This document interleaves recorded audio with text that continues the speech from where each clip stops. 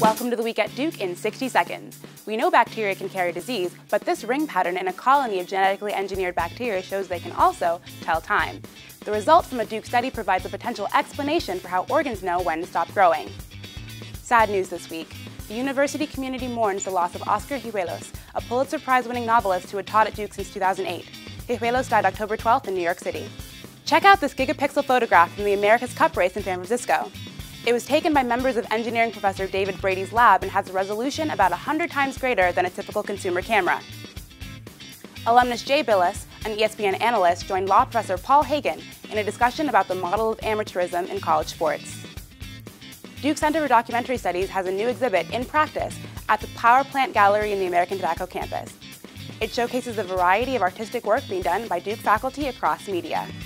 For more Duke news every day, visit Duke Today.